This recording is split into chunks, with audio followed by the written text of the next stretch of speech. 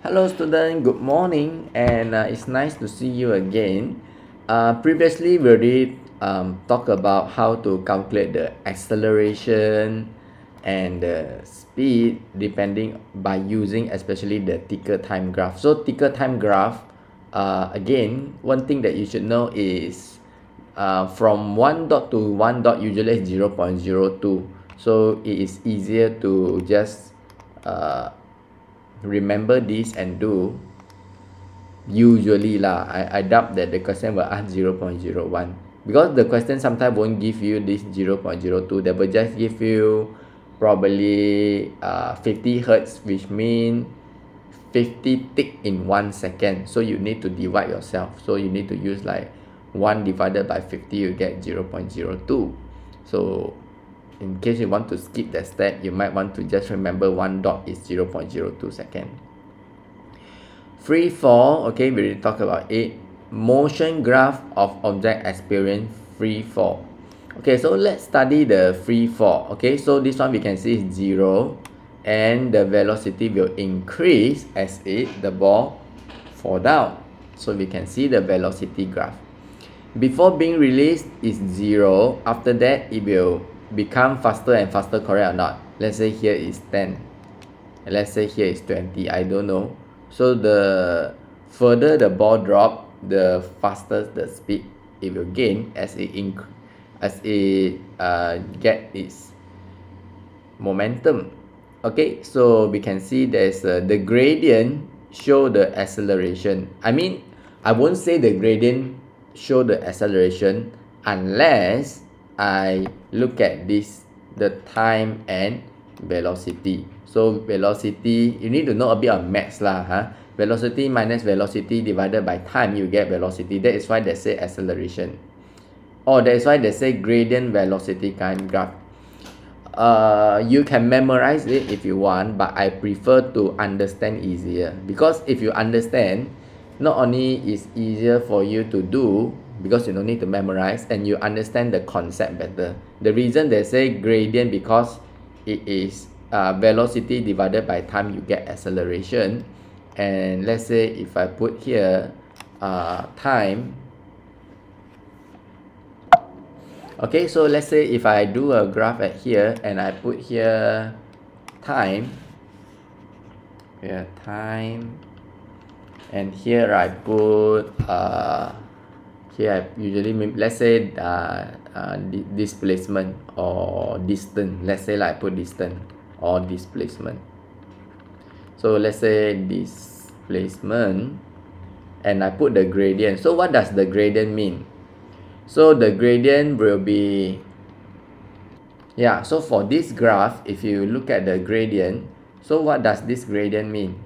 So if you assume that it's distance divided by time, you will get speed. Then you are correct if you say it's speed. So depending on distance divided by time, you get the speed, of course. And then let's say if I draw this graph, this is the time, and this is the one more is what, velocity, for example. Oh, this one we already do. So it's the acceleration, speed. So basically there's only two, unless there's other. So you get one more is, and another one is how to get the area in terms of the distance. So this one is the area that it already traveled. Yeah, correct. Okay, so because how I know, because I use the speed times I get the area. Make sense?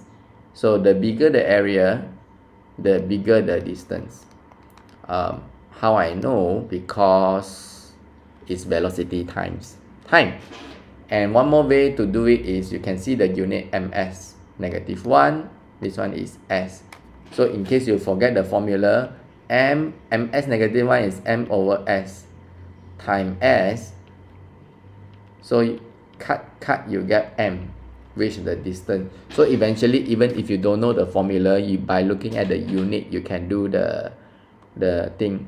So it's easier to understand the concept I think it's better to understand the concept rather than memorize. Again, I recap because I scared many students confused about this thing. So I say again and again.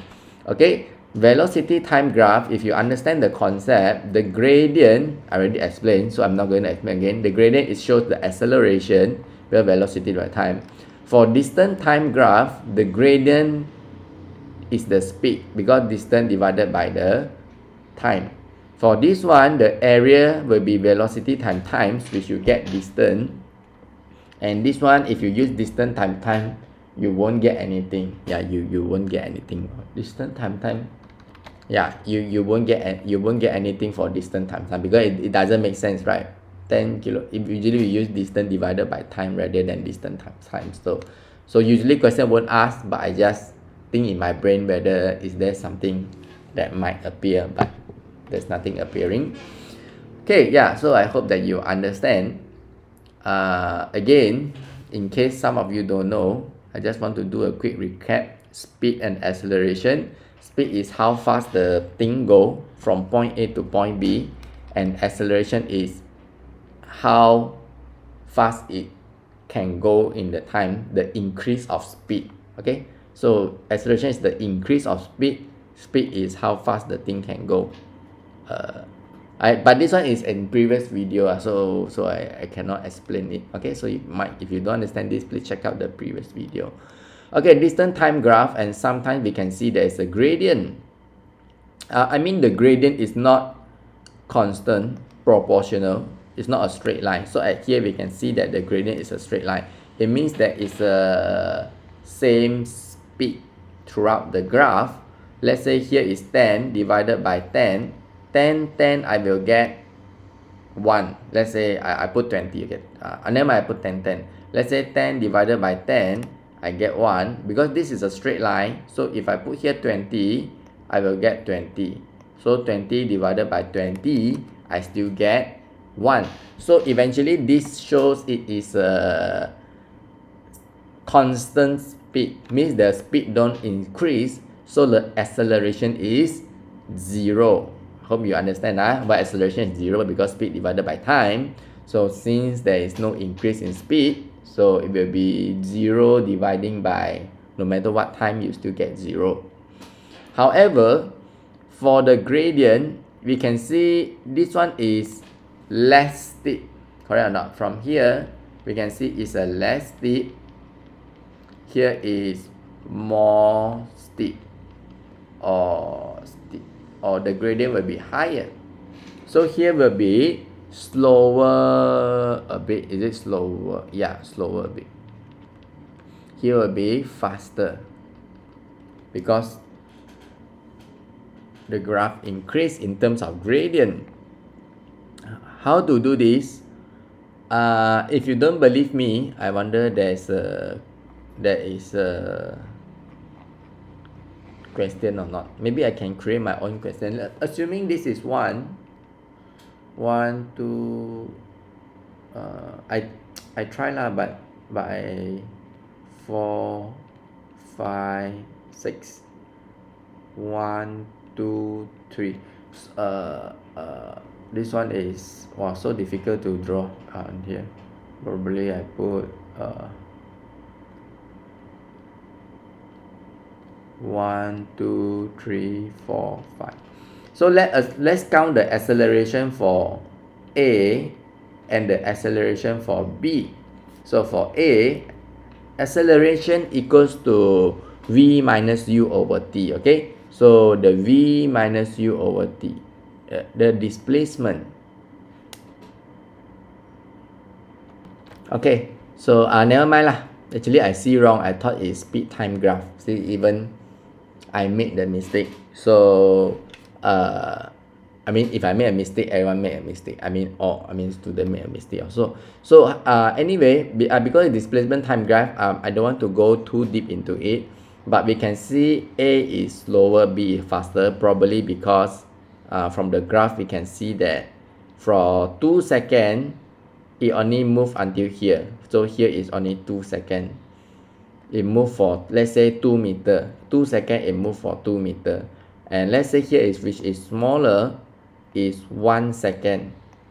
So in 1 second, and it moved again for 2 meters. So which one is faster?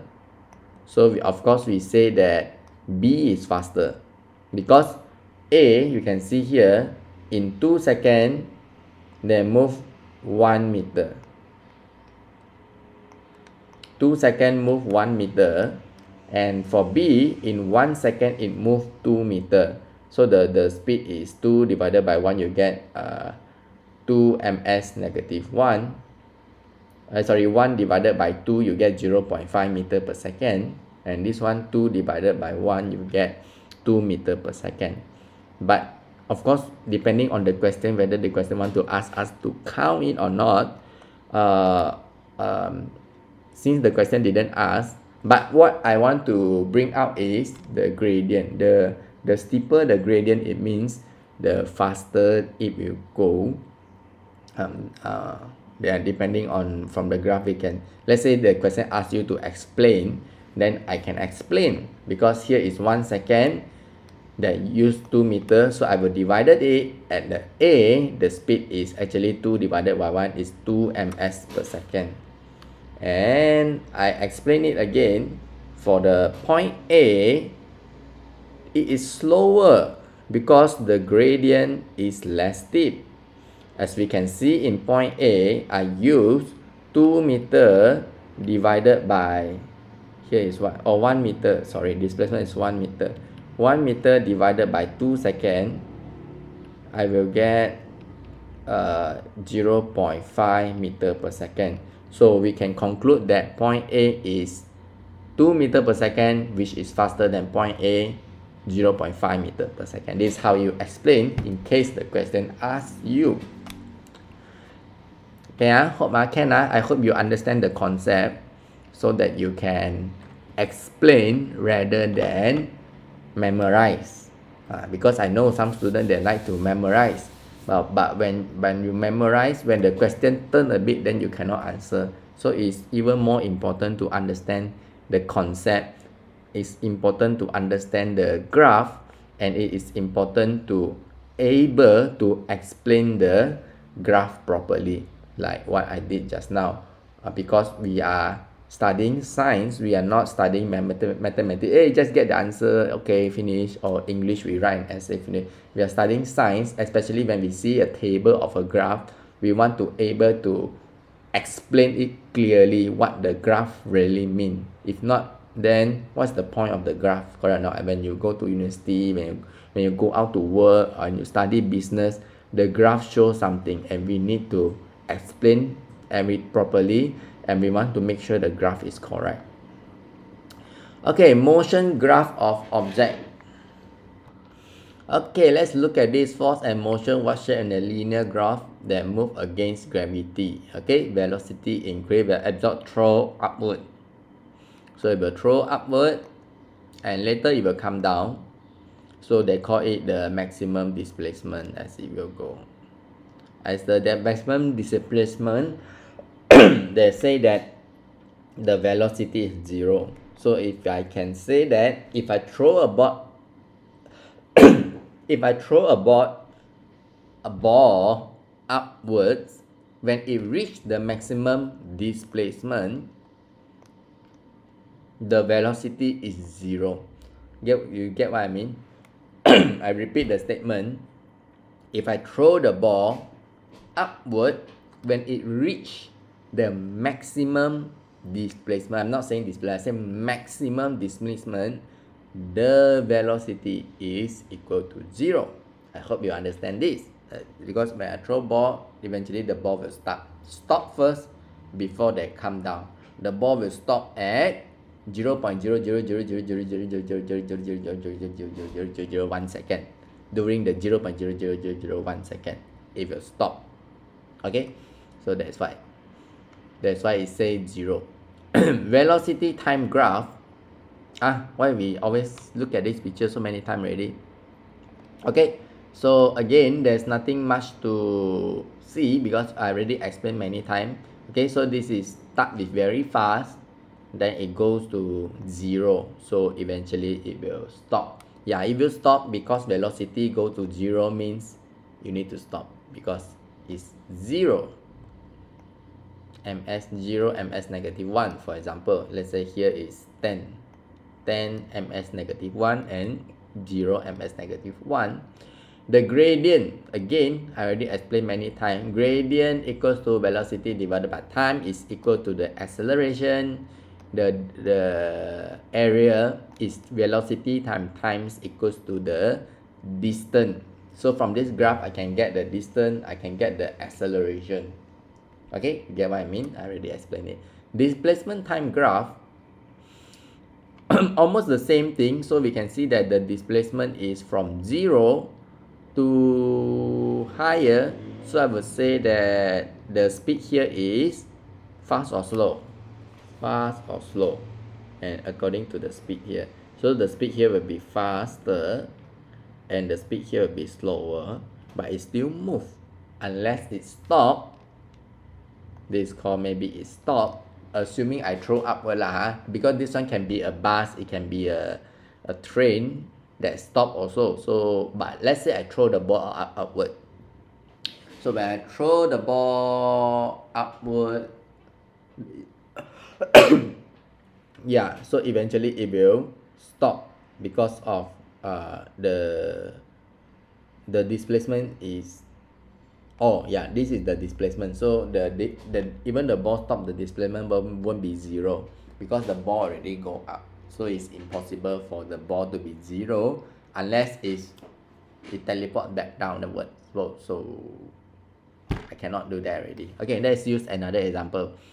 Anyway, fast, let's say this is a bus. Okay, travel, then it slow down, then let's say this thing it come down.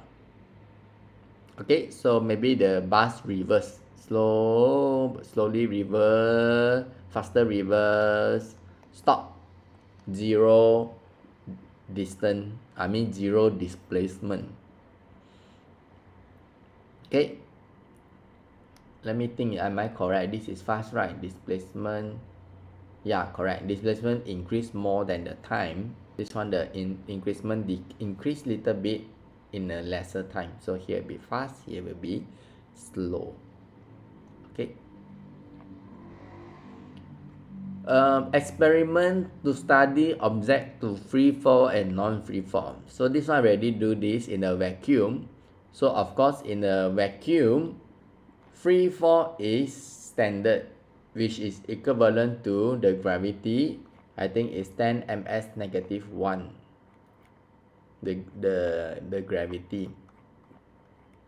So we already looked at the previous video, we already looked at, okay, so we are not going to do that. It's the same thing. Okay, presence of air, time taken, and then you need to write, let's say here, depending on what experiment you want to do lah. Maybe here you put paper, here you put ping pong, let's say here you put bowling ball, or paper clip, so you can analyze that eventually if there's no air resistance, there will be the speed to fall down is the same.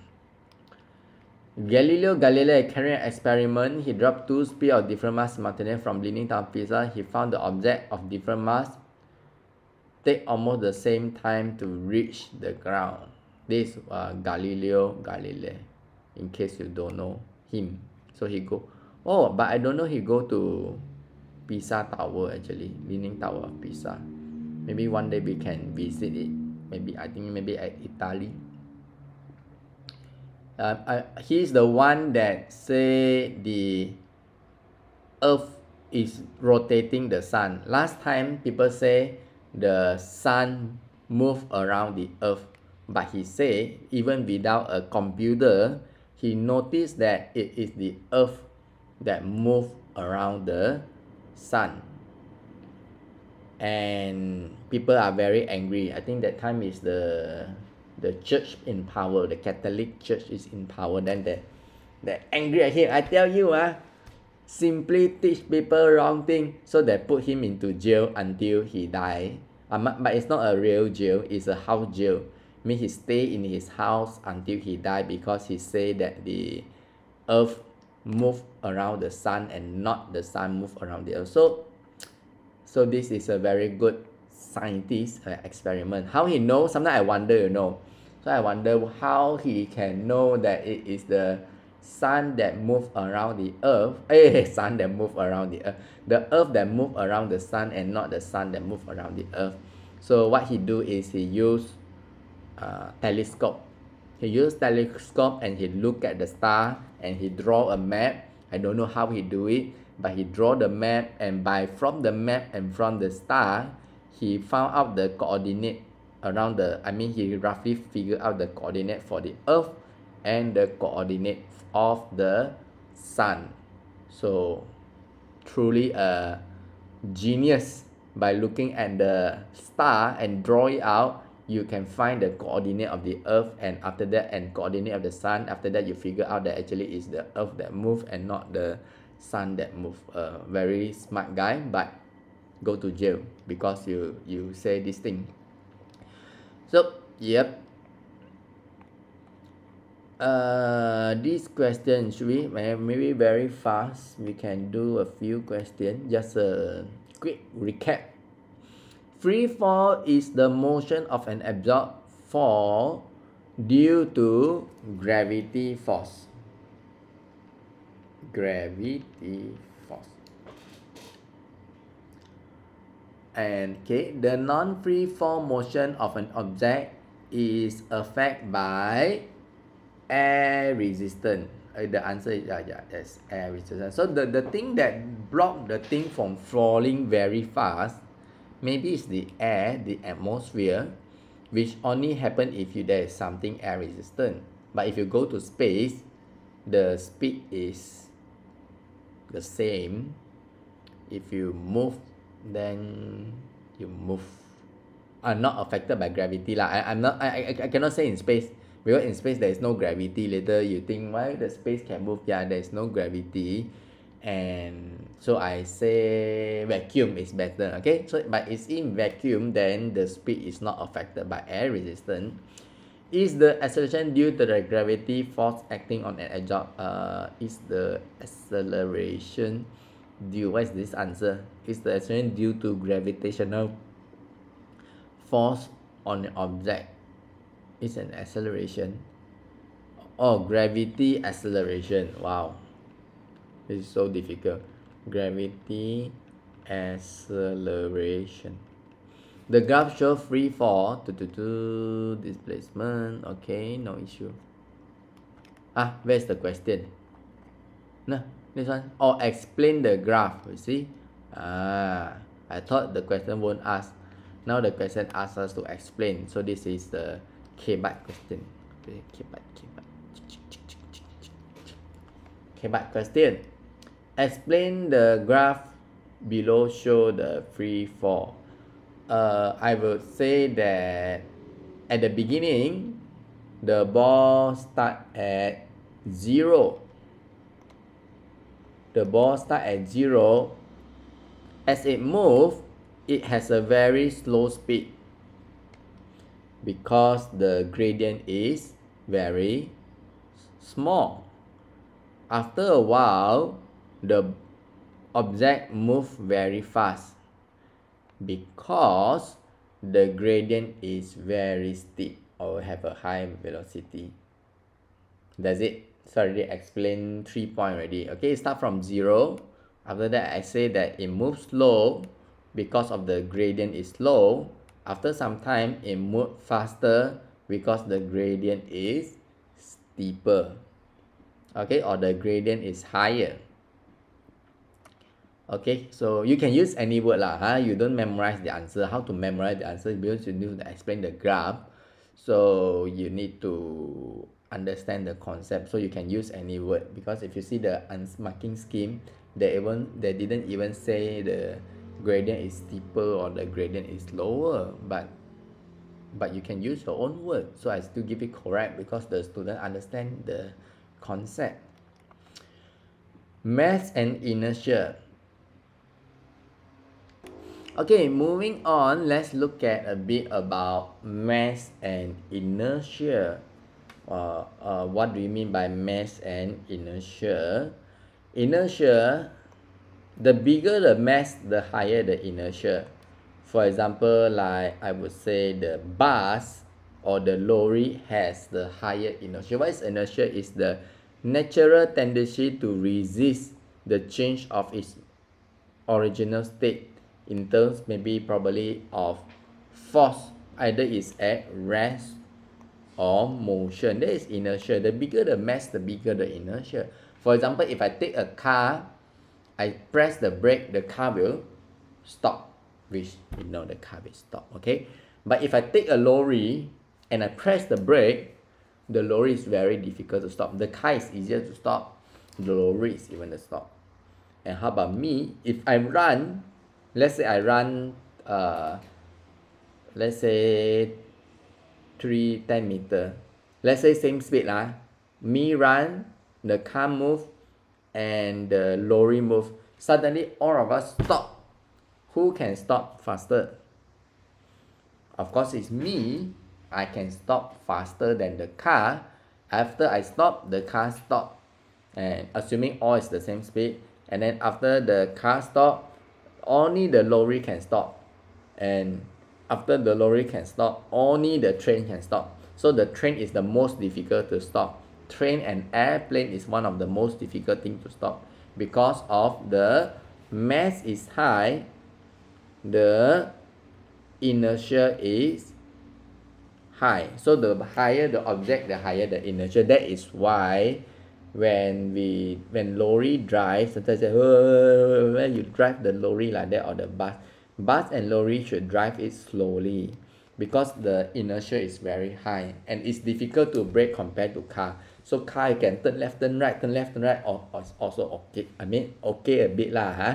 As compared to lorry and bus. You turn left, turn right, then you cannot brake, you know, because you got very high inertia. Then when you cannot brake, you will hit somebody, and it will cause accident or even death.